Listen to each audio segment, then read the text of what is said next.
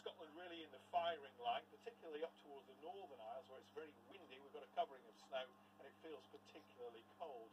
These are the late afternoon temperatures, 3 to 9 degrees.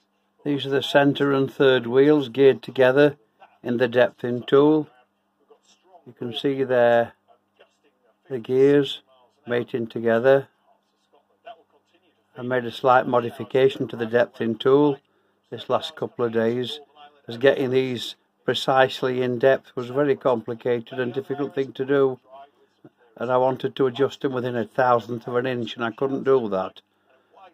I resulted to tapping the two nuts, circular nuts underneath.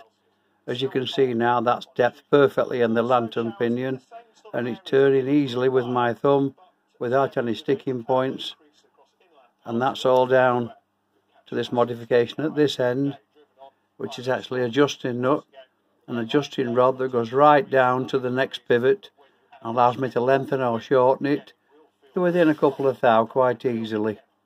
And setting them up like this ensures that the wheels aren't too far in depth, and make sure that the clock will actually go when I want it to. If the too far in depth, the teeth will lock up, the clock will stop, and it's a complete strip down and rebuild, and I'm not looking forward to that. So I think it's worth some time, spending some time making sure that the depthing's spot on and the wheels spot on. The gear you can see on top appearing to be in mesh with the outer one's an optical illusion, as I'll show you.